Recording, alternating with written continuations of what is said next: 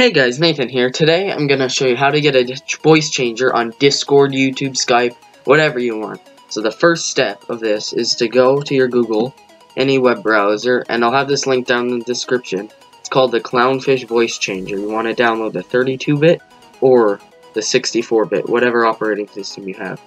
So after you downloaded it, you can click it from here, but if it doesn't work from there, you can go down in the corner and click it from there.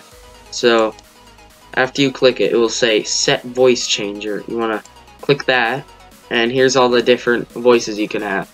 So here's male pitch, and here's baby pitch, alien pitch. There's a whole bunch of high pitch voices. Robot. This.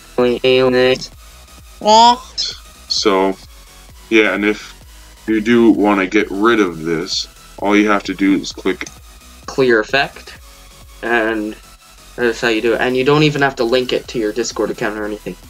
All you have to do is choose which one you want, like that, and just open up your Discord and join it, and that's all you have to do. So yeah, if you like the video, make sure to like, subscribe, and comment. Make sure to follow me on Instagram, all that stuff, and I'll see you next time.